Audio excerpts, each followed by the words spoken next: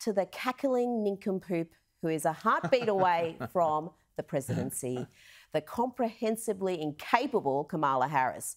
Her wretched performance this week has cemented her place as the worst vice president in US history. And my word, they've had a few doozies, including one who shot founding father Alexander Hamilton dead. Yeah, you shot him dead. And another one who couldn't even spell potato. But you know what? Dan Quayle is a genius when compared to Kamala. After a cringeworthy performance in recent weeks, she had the opportunity to redeem herself during a vitally important trip to Poland and Romania as Russia's invasion of Ukraine plunges the region into a deepening crisis.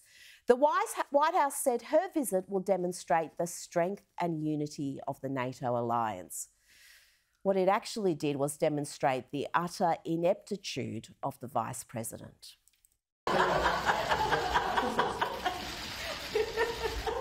Okay, so this time, Szanowna Pani Redaktor.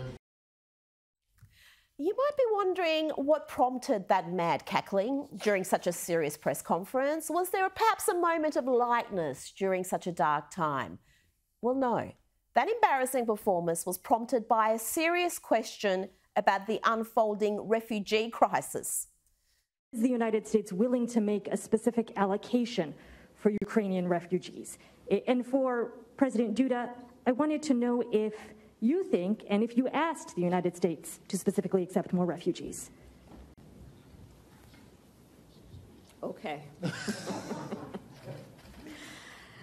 A friend in need is a friend indeed. Okay, I can first.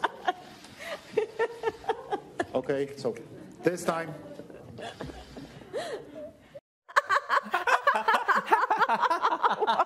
Why are we laughing? Why? It's little wonder that Ukrainian President Zelensky's former press secretary said this of Kamala after that chuckle-happy performance with the Polish president. It would be a tragedy if this woman won the presidency. Never mind winning it, the fear is she'll be installed president during Biden's first term should the 79-year-old's health decline further.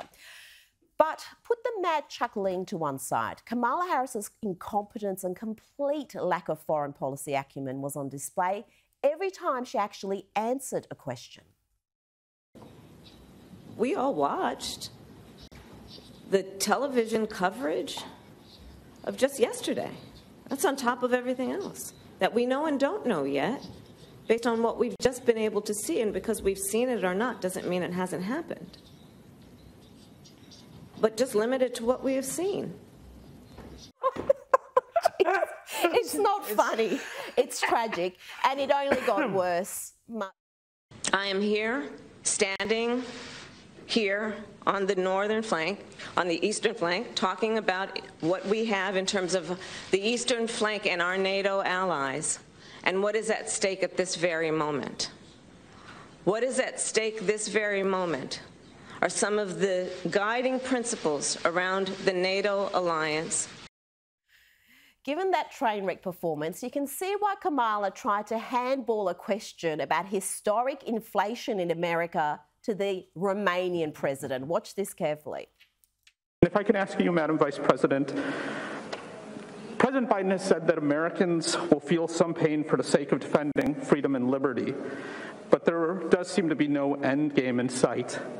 How long should Americans expect? How long should we be bracing for this really sort of historic inflation and some unprecedented gas prices? Sure.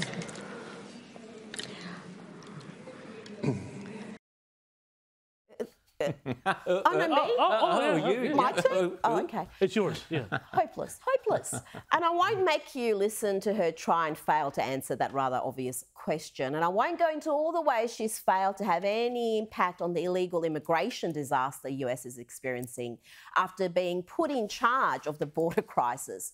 I'll just end by saying Kamala Harris is proof of what can happen when you disregard meritocracy and embrace identity politics. Kamala is what happens when you choose people for key roles, not according to their ability, experience or acumen, but according to their gender or their skin colour.